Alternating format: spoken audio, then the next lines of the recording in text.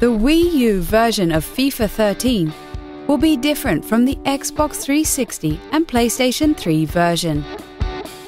Yes, it looks the same, but its controls are worlds apart. Instead of using buttons and analog sticks, you will need to use the Wii U gamepad to pass, tackle, and shoot, and do much more tactical stuff.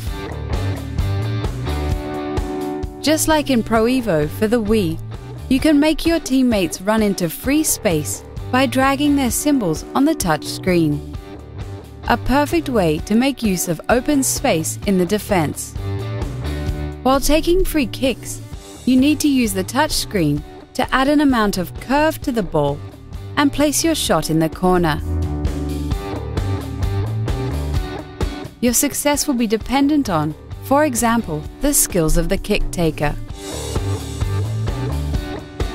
The gamepad is also useful for on-the-fly adjustments to your tactics.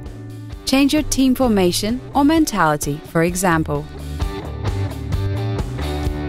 It's not known in what other ways the controller of the Wii U will be used in the game, or what will happen when you play one-on-one with one gamepad and a Wii remote.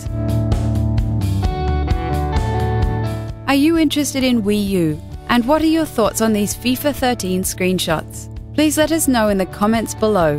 Like our video and subscribe to our channel to stay up to date about more FIFA 13 news.